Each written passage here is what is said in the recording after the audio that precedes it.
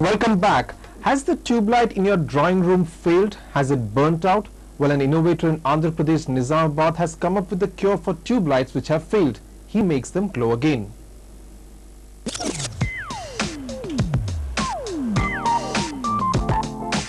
In today's world, everything and everyone moves so fast that everywhere it's a case of stress and burnout. At least for one kind of burnout, a young innovator in the Nizamabad district of Andhra Pradesh has what seems like an incredible solution. His mission is to bring light literally into dark lives and into burnt out tube lights, that too for a nominal price. Failed tube lights waiting to be sold as scrap, but not in Nizamabad. Here, a young man who dropped out of ITI because he needed a job to sustain himself and his family has come up with a simple technology to make the burnt out fluorescent tube glow with light. Without choke.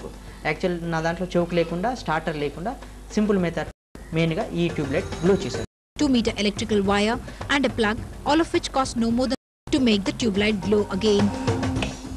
As against this, a new tube light with choke will cost at least 200 rupees. आम घर में तो tubelight तो 2 साल तक चलता। अगर इस प्रयोग से नया ट्यूबलाइट पर हम लगाएंगे, क्योंकि हमारे इस सर्किट से फिलामेंट का कोई इस्तेमाल नहीं होता, फिलामेंट नहीं जलता, इस तरह से ना हम नई ट्यूबलाइट को 5 साल तक भी जलाने के चांसेस है। Impressed with the innovation, the Nizamabad municipality has employed this self-trained innovator, who has now also given them a light-sensitive automatic switch-on and off gadget for street lights, saving huge amounts of electricity. With this, we are likely to save about 8 lakh watts of power. So we have already installed about 345 street lights, and we are planning to do more also.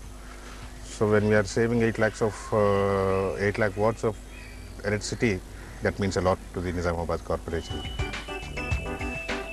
Corporations across the state have expressed keenness to use Chary's innovations to save power and money.